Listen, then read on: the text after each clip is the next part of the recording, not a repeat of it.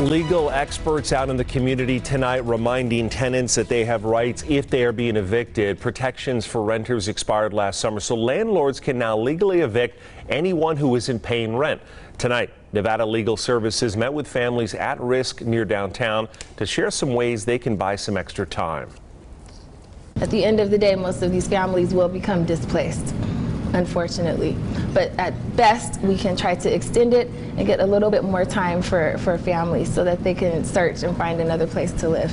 There are several different scenarios where a family could get extensions on an eviction. Nevada Legal Services say it is best to reach out directly for specific advice.